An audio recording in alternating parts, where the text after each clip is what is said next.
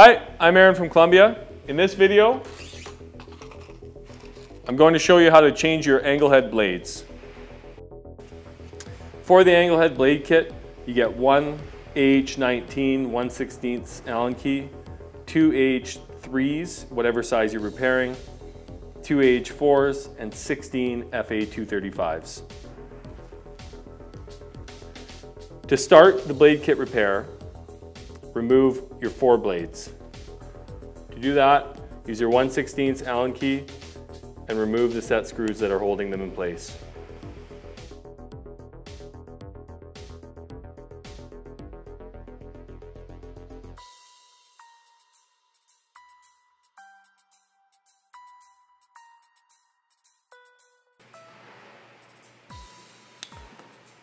The blade sometimes just pops out on you.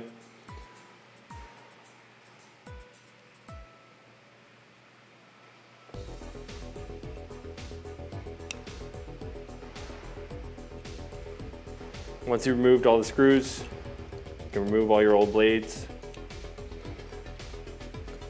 Then also remove the 3 screws on each side, so 6 total screws of the back. They're your advanced screws. We're going to replace those with new ones.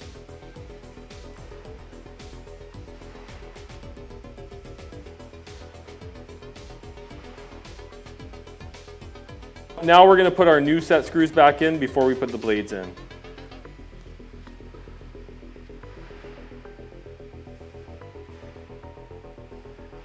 Just put them in flush with the back of the wing. Don't advance them all the way. We'll do that later.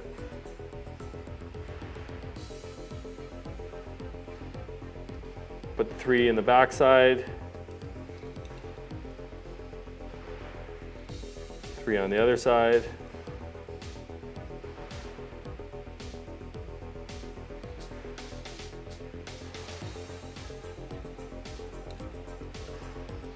Place the sides here as well. Make sure you don't go into the slot because you're going to need that slot clear for your blade to go into. Same thing on all the other slots. So just put them in maybe halfway.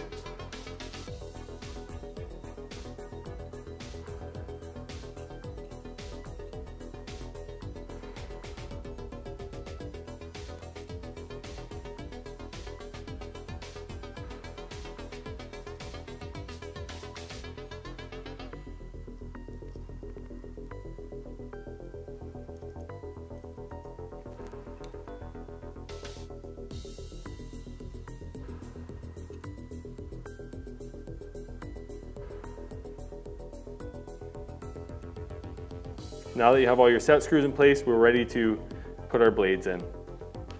We'll start with our top blades. There's 2 ends. There's a rounded end and a sharp pointy end. The sharp pointy end goes in the center. On each side, where the back advanced set screw is, you want it to touch the blade. Once you know it touched the blade, do 1 full turn on the set screw on the Allen key. So do 1 full turn on the Allen key once you know it's touched the blade. So start from here, I'm going to return to that point. Repeat the same step on the other side. Touch the Allen key, or touch the set screw up to the blade, then do 1 full turn.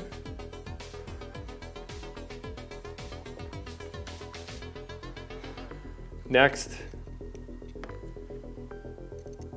we're going to tighten the blades in place. To do that, we're going to close the frames. So close them. This is open, this is closed. We're going to place both the blades together evenly in the middle. So you want them even like a pyramid in the middle.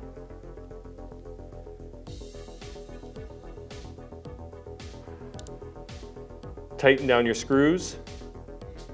I like to start with one side. Do all 3.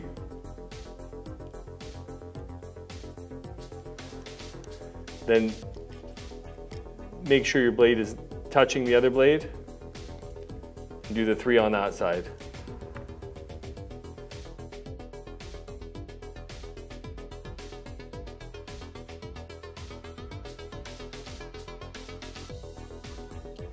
keep pressure on the blades.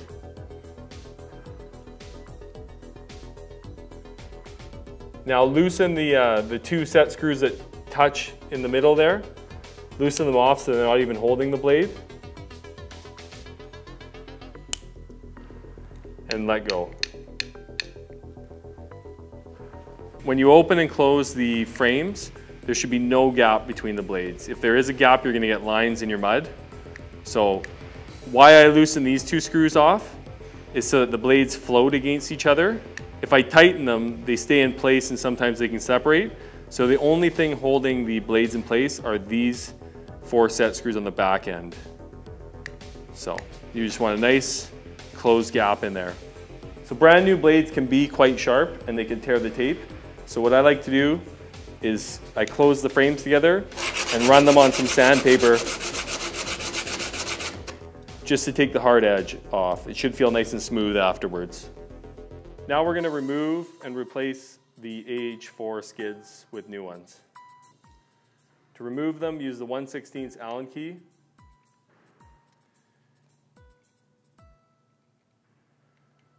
Remove the 2 side FA235s.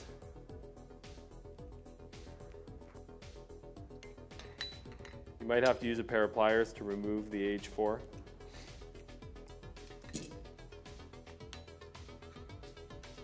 Same thing on the other side.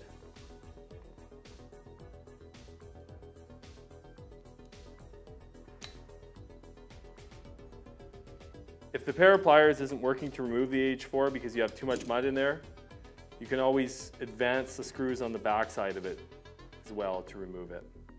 It'll push it out. Once you have your side blades out, you want to reverse your 2 back advance screws so that they're below the slot that the blade goes into. Check the slot, make sure that they're not above or interfere in any way. Now we'll put the new side blades in with the new set screws. I always like to replace the old set screws with new ones because the old ones can be full of mud or stripped out, so it's always nice to put new ones on when you're doing a repair. To replace these, there's 2 ends. There's a rounded end and a sharp end on the blade. You want the sharp end to go up against the top blade, and you want the rounded end to face up on the bottom. Place it in, make sure it's nice and flat and touching against the top blade there.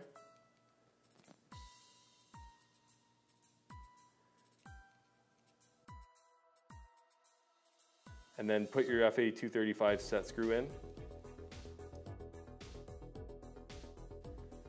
Same thing on the bottom. Put them both in the top and the bottom.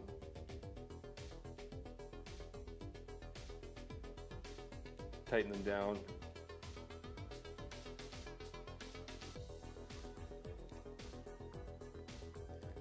Same thing on the other side. Make sure it's nice and flat and goes up against the top blade.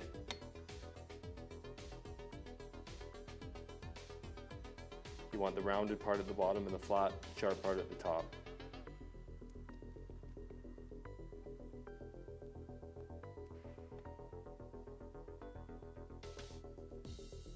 Replace both set screws and tighten them down. Okay, now we're ready to set the side blades. Setting the side blades is what allows you to have more or less mud when you're coating. Set the mud flow, I use a 15 thou shim. I put it underneath the bottom end of the skid, the opposite side of the top blade, and I lower that skid just until it hits the shim. You can tell by rocking it, if there's no rock, you've hit the shim. After that, you can remove that and lower the other end, the one that's on the side of the top blade, just until it hits the plate, but you haven't gone. You want it to be even with your top blade. You want to lower this to the top blade so that it's even with the top blade on the plate. You don't want it below, that's going to leave edges. And if it's above the top blade, where the top blade's actually raised off of the plate, you're gonna get edges. So you want it exactly even, where there's no light showing on the top blade and no light showing on the side blade. Repeat the same step for the other side. Take your shim, place it underneath the bottom end. Advance the set screw until the side blade touches. Remove your shim and advance the set screw on the top end where it hits the top blade until it touches the plate. Should have a nice rock in there and your repair is done. Thank you for watching today's repair video. For more instructional videos, please go to columbiatools.com.